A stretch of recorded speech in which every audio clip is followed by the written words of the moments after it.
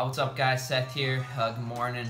I'm going to be doing something a little bit different with my channel here, and what I'm going to be doing is just doing a verse of the day with you guys, talking to you guys a little bit maybe about that verse, and doing this because I feel like I've been a little bit away from my faith lately, and really haven't been too outspoken about it, so I kind of want to get back on proclaiming God's name and letting His light shine. So be reading a verse and talking a little bit about it. So the verse today, I read from the chapter Romans.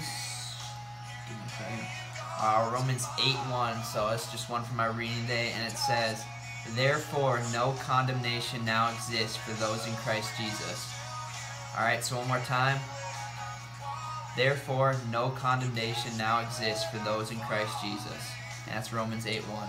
And I think this is a real powerful, short verse, right to the point, and that's why I picked it. And no, it's really just saying, no matter what mistakes you've made in your life, no matter what you've done in your past, you're not going to be condemned for it. You're forgiven through God, through Christ Jesus. He died on the cross, way back to save everybody from their sins, and you're not going to be condemned for the things that you've done. So I think it's a powerful verse, and I want to share with you guys today.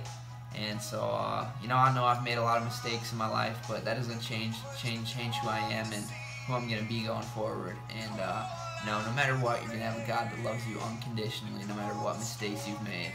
So, that's one I like from my reading today and thought I'd share with you guys. So, I'm going to try to get on and do this every single day, every single morning, or whenever I get a little bit of time to do it. So that's the game plan. And again, another thing is, if any of you guys ever have any prayer requests or any questions about God or struggles in your life, anything really, you can follow me on Twitter. It's God's Wrestler 133, and shoot me a message. Or I got Facebook, Instagram. Really, just get a hold of me. I'll send it. I'll try to get a reply to anybody that has any questions. So, I'll be praying for everybody, and I hope you guys have an awesome day, and let God's light shine.